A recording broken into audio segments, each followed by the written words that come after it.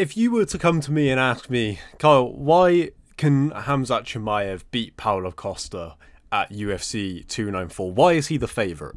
I think most people would be able to list those things off. His wrestling, of course, being the main thing. The fact that he is undefeated in his career. All of these aspects that make him a favourite in the fight. However, if you were to say, let's play devil's advocate and argue for Paulo Costa, what would you say? How can he win this fight despite being the underdog? The secret jewels. And that is what the point of this series is. This is Devil's Advocate, and we're going to dive into this huge middleweight co-main event happening at UFC 294, October 21st in Abu Dhabi. Paulo Costa is a strange fighter to talk about. You never really know what you're going to get with Paulo Costa. Some of his best performances and best wins even have asterisks over them. Some of his biggest losses have huge question marks about his commitment as a fighter, and his real skill level. And I think that is where the underdog status for this fight against Chimaev comes from. We have seen Chimaev dominate opponents, and we've seen Paulo Costa do the same on his way up the middleweight ladder, but it's fair to say it hasn't been as seamless a transition from the run that made him into a star compared to the elite level opposition that he's faced, unlike Chimaev, who of course had that war with Gilbert Burns, but came through it and answered a lot of questions. I think with Paulo Costa, we still have a lot of questions that need to be answered. And that comes from his record. Let's start there. So in his last few fights, of course, he had that run of dominant victories in the UFC, beating Johnny Hendricks, the fight that is one of the most unfair matchups that I think the UFC have put together in some time. And of course you have him beating Uriah Hall, another one that felt a little bit like, okay, we get it, Paulo Costa is exciting, and yet we want to see him at the top of the middleweight ladder. And obviously that all came to a head with the fight against Yoel Romero, which I think is that his best win? That is his best win, I would say. We'll get to that. But a incredibly courageous performance against Yoel Romero to bring the fight to a guy like Yoel that nobody else does. And of course it ended up being an absolute banger of a fight where both men got dropped, and it was incredible. And then he goes in there against Israel Adesanya and gets absolutely outclassed. We don't really need to talk about that fight. It's a completely different fight to the one that he has coming up against Chimaev, just because of how different Izzy is to Chimaev. And then we have the Marvin Vettori one. And I watched this fight back in preparation for this because I just remember the whole thing being very strange. And it still is when you go back and watch it. Costa appears to get tired very early on. That could be down to the issues with his weight that ended up with this fight being at light heavyweight. I believe that was changed on the week of the fight. So it was all very bizarre. And there are some things you can take from that fight that are positives towards Paulo Costa, I think, but there are also a lot of things that give a lot of questions over him as an elite competitor in the UFC. He, of course, then rebounds by beating Luke Rockhold in another really strange fight. I will still say to this day, I don't know if I've ever seen somebody as tired in the octagon as Luke Rockhold was in that fight. I mean, it was up there for sure. And it was still a competitive fight. Luke Rockhold fought quite well, actually, despite being absolutely gassed and having his hands on his knees by the end of the first round. But so I find it really difficult to take things positive about Paulo Costa in that fight because it was so strange. But we are gonna do that. First thing to point out, I think, in this fight is middleweight experience. Now, again, the point of this series, Devil's Advocate, is to pick at the things which you can argue go in Paulo Costa's favour. Do I think that Paulo Costa's experience as a middleweight is going to be a defining factor in this fight? Maybe not, but it is a factor worth considering that points towards Paulo Costa having a chance of winning. The fact of the matter is, we haven't seen Chimaev tested at middleweight yet. We have seen him tested at welterweight because of the Gilbert Burns fight, where he proved that he can take a shot, he can rally to win a fight when it's up in the air, and he can strike. We kind of knew that already, but maybe not so much. We knew he was accurate and he had power. We now know that he can hang in there and trade and things like that. But we haven't seen him tested up at middleweight, really. You look at his middleweight wins, and we haven't seen anyone have any opposition. He, of course, knocked out Gerald Meerschaert with, I think, the first punch that he threw in that fight. And the other middleweight contest would have been John Phillips, which would have been his debut, I believe. And then Rhys McKee down at welterweight. So we really haven't seen him tested up at this weight class. We have seen images that make it look like Chimaev is a middleweight, for sure. We will wait to see how that comes out, because the one thing we know about Paulo Costa is that he is a big dude. What the fuck? And he always looks massive on fight night. So that is an interesting thing, I think, that we will find out closer to fight week, how that actually levels out. But Chimaev's lack of a test at middleweight. Paulo Costa has been in there with Adesanya. He's been in there with Vettori. He's been in there with Yoel Romero. We know that he belongs in and around that mix.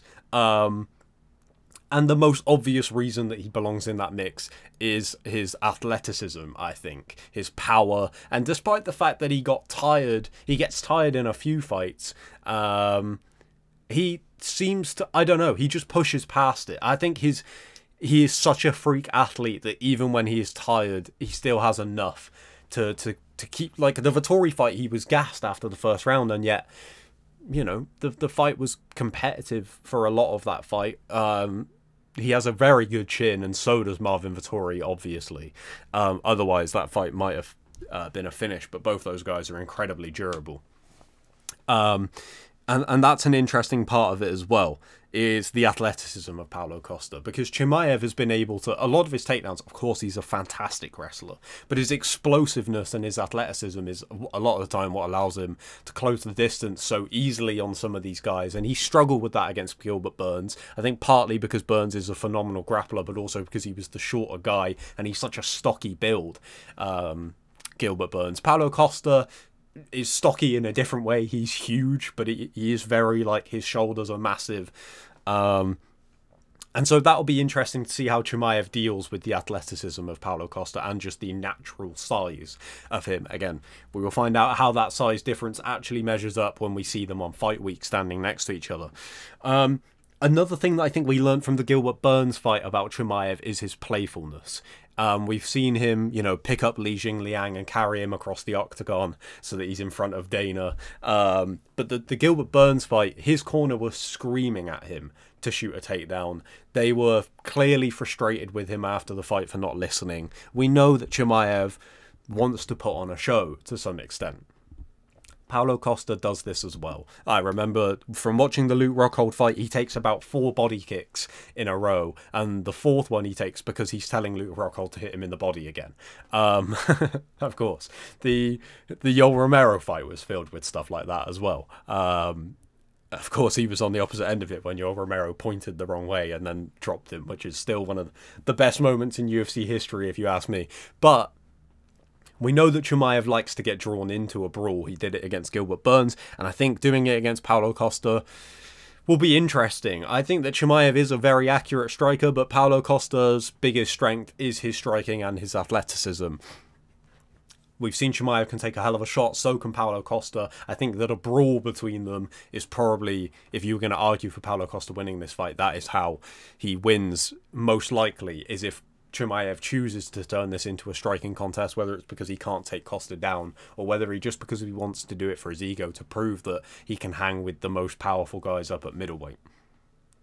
The Yoel Romero win is a perfect example of why Paulo Costa will be happy to do that. He went in and traded with Yoel Romero, who, I mean, Robert Whittaker is the only other person I can think of that did that, and he had to go through hell in those 2 fights. The second fight especially, like, who knows how much that impacted Robert Whittaker's career, but you'd be crazy to say that it didn't in some facet. I know that he, of course, has put together some incredible wins since then, but that fight takes years off your life. There's no way it doesn't.